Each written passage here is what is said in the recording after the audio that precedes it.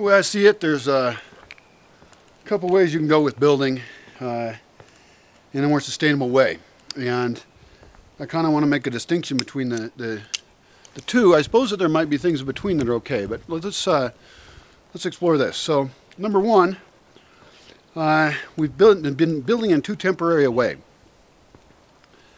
We build for a 30-year mortgage in the States, and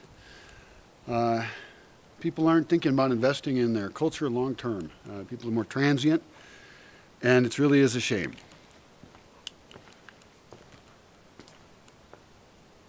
Also a shame to find a cistern left open. Well, yeah, so there's two ways we can go with kind of building in a more sustainable way. We could either go in a way so we build buildings really well designed, really well built, built to last 1,500 years, and with a maintenance plan for anything needed.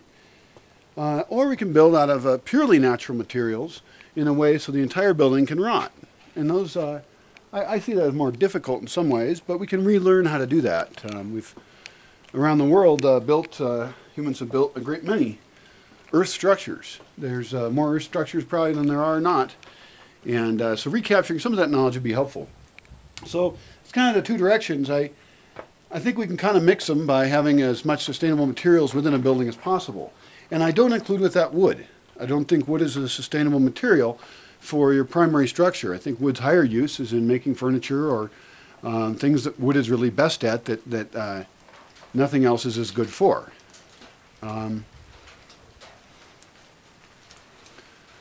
That may seem odd, I mean, not to even want to use logs for beams, but I mean, maybe if a beam was going to be there for 1,000 years, if you can assure that it's protected, it's moisture and so forth. But I think that's one of the other reasons I've come down with the concrete idea, because if we cut the forest down, which is what happens around every city, then we lose the primary habitat of the area, and we destroy a lot of economic opportunities for sustainable use. My advice for anyone zoning out a new city is to set aside a minimum of half of the land to be kept as pristine wilderness. Perhaps a quarter of that, start doing food forest farming, but very carefully, making sure your total density of biomass is very high. I don't know of any civilizations that have managed to do that with any level of technological complexity. And so that's kind of the trick we have here is how can we actually live the lives we're living and would like to keep living and won't be able to.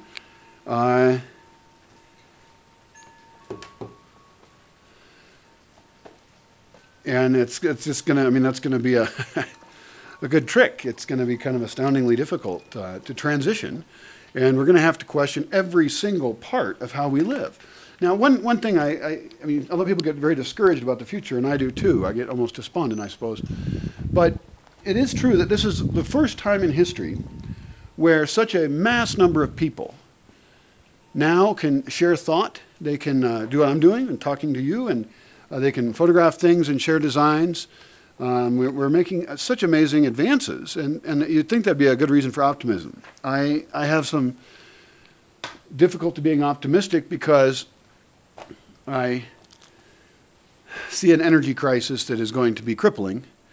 However, if we're really smart, really quick, we could probably have pockets of utopia and perhaps advanced thought using the energy-rich world that we're in now, applied and then tweaked and experimented with in various ways, so that we can actually come up with a human culture that works for us.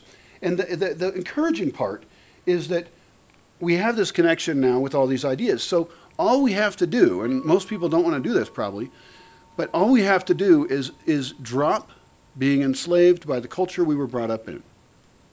That's one of the reasons travel is good for you. It broadens the mind. Reading is good for you. Because if people continue to just do what has been done, then the outlook is extremely pessimistic. It's not good. But we have this amazing opportunity for the first time. So many people, so connected with so many ideas, so potentially enlightened, so mixing of cultural elements, so scientifically aware.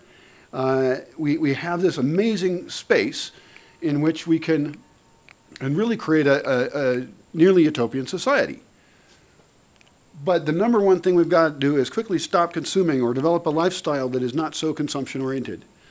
And this isn't just about buildings or food or gardens. This is about every detail of how we deal with each other. I mean, what are our systems of social justice? Do we gossip? How do we gossip? How do we punish each other? How do we invest in each other? How do we invest in children? What is investing? What is a good thing to do or not do? And right now we know that our own culture isn't necessarily the best one, because we've seen how cultural mixing is going. And we see mixes that seem to be positive and ones that seem to be negative. We can select among every single attribute of how a culture can be. And that requires that in a sense, a society has an open mind, that they are not magically correct, and that's fine. They can keep doing things mainly the way they're doing them, but to really have a look at what that culture is doing and how it relates to others as well. That opportunity for cultural design is kind of exciting, and also it's kind of fun. I mean, there's a lot more things to know in the world now. There's more kinds of food and spices and ways of doing things. It even gets down to something very simple. I mentioned these buildings that I think we should live a little denser, and multi-floor buildings built into the slope. That density frightens me. I currently live with nobody at all, within about a mile.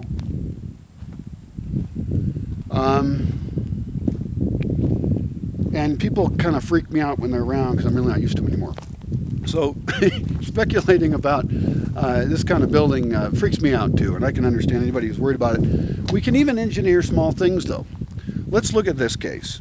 I don't want to live in a building with a bunch of other people because they're going to talk to me and bug me. That's a design flaw. It's too great a density.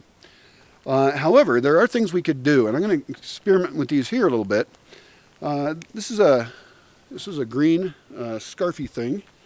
If I put it around my neck and you see me, please don't talk to me. Doesn't mean I don't like you. Doesn't mean if there's, your leg is broken that you wouldn't talk to me. But I'm kind of in a silent meditation. Now, I can always take it off and go up and talk to somebody if I wish to. But the best thing to do if you see me or someone else with a green scarf like this, or these colors here, is to basically pretend they're not there. You don't have to get weird about it or like avert your eyes or anything. But this is a tool for people who are essentially in a meditation retreat. And that meditation retreat does not have to be pseudo-spiritual bullshit. It doesn't even have to be very meditative. It just means you're checking out. It doesn't have to be arduous. Here in the Bosque, there's no formal spirituality, but there are times when I want privacy, I guess. And so by putting on one of these, you don't need three, just one's fine, you can protect yourself from that. We have people come here, some of them are Buddhists, who want to actually meditate, and that's cool. Totally support that. There's writers who want to come here. Sometimes there's people who just want to get the hell out of the city and not talk to anybody. And what I want to do is respect someone's ability to turn off the social spigot that assaults them. I don't even want to have to say, hello, how are you? Or my day is fine. I don't care about talking in many cases. And if you know too many people in a space, then people tend to kind of assault you. And some of them I don't enjoy talking with anyway. But in any case, this is a beautiful option. It's an example of simple cultural innovations to solve problems. This gets into cultural design, and really, I mean, the word holistic is, I think, often misapplied to foofy stuff, but we have to not just look at the design of the building, or even the design of how the users will use the building, but what cultural attributes allow us to eat and be housed and look at every system of every part of the energy to create a society that doesn't destroy the earth around it and that is comfortable and sustainable. And so when you look at, holistic in that sense, there's almost no details you can leave out. I mean, you've got to include bat houses and how to keep them out of your house. I have them in my house. It's very annoying. You got to decide for every single energy input and output, every single atom of matter that comes near that building or leaves it should be considered and accounted for. Even the air that is coming off the building.